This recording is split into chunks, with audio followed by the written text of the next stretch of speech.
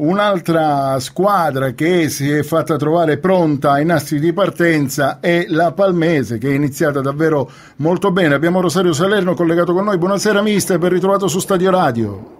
Ciao Antonio, buonasera, ciao. Ben ritrovato. Insomma, si continua sulla stessa linea di come avete concluso la scorsa stagione. Poi, tra l'altro, avete riconfermato quasi completamente la rosa della passata stagione e i frutti, insomma, già si stanno vedendo. Antonio, dobbiamo continuare su quella striscia, quindi finché abbiamo la forza di farlo, è giusto che ce la facciamo, cioè dobbiamo mettere tutto poi, per continuare su quella striscia. Dobbiamo migliorare ancora alcune cose, alcuni aspetti, perché abbiamo cambiato la difesa e quindi un po' di difficoltà in alcune situazioni si creano. Ma oggi abbiamo fatto un acquisto importante, abbiamo preso Castro, che era la Fonte, e quindi diciamo che abbiamo un po' sistemato anche le basi. Mister, se riesce a togliere il viva voce riusciamo a sentirla meglio noi e soprattutto i nostri ascoltatori, così riusciamo a parlare di questo campionato che è iniziato da poco. Vi vede con 3 punti, il pareggio a Roccella in rimonta. È contento, diciamo, di quel risultato, di quella prestazione? Oddio, il primo tempo no, perché siamo partiti male, loro stanno meglio di noi perché sono partiti 10 giorni prima, quindi un po' erano più freschi di noi su certi atleticamente. Poi abbiamo cambiato modo il primo tempo e non ci siamo trovati bene. Siamo ritornati al nostro modulo come 4-3-3, quindi il secondo tempo abbiamo interpretato la partita. Ecco, la Palmese che ho lasciato l'anno scorso l'abbiamo ritrovata al secondo tempo, quindi abbiamo avuto la possibilità di pareggiarla e alla fine c'è stata anche la possibilità di poterla vincere, però diciamo che sono soddisfatto per come è andato.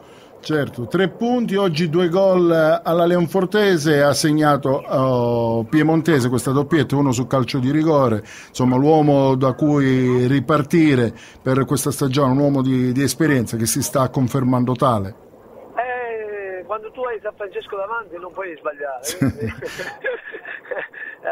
No, abbiamo giocatori importanti davanti, lui, come ho sempre detto, è un giocatore di categoria, anche in Serie D secondo me è un giocatore sprecato perché ha una forza, è bravo di testa, è bravo con i piedi, ti fa reparto, quindi è un giocatore importante e l'ha dimostrato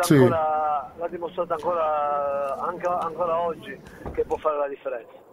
Dove si può arrivare con questa squadra? Ha dato un'occhiata anche alle altre formazioni, no? In qualche modo, già vedendo i primi risultati, dove si può arrivare secondo lei in questo campionato? È vero? Mi pare di capire che l'obiettivo sia solo la salvezza. No, l'obiettivo nostro è rimanere in categoria, è ovvio, questa è la cosa più importante.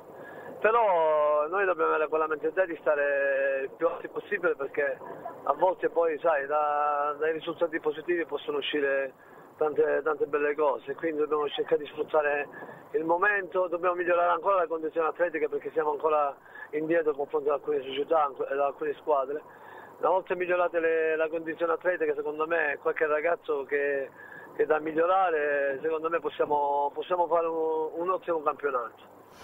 Bene mister, chiaramente il lato negativo purtroppo è questo benedetto campo sportivo. Sembra che la possibilità di giocare all'Opresti si allontani ogni giorno sempre di più. È vero, oggi avete giocato al San Giorgio, comunque a Palmi, ed è una nota positiva perché comunque quantomeno si è fatto uno sforzo per giocare proprio a Palmi, ecco, evitando di migrare su altri campi. Certo, non giocando all'Opresti magari hai altre caratteristiche come squadra. La società ha fatto di tutto per giocare a San Giorgio perché secondo me è una struttura che neanche in Serie A, tranne Milan, Inter e Juve, la struttura che c'è a San Giorgio, che potevano sfruttarla secondo me diversamente, è un peccato vederla in quelle condizioni, però diciamo che la società ha fatto di tutto per giocare là a Palmi, perché giocare nella propria città secondo me è importante, andare a destra e a sinistra, anche la squadra stessa non riesce mai a prendere le misure del campo e quindi puoi trovare queste difficoltà.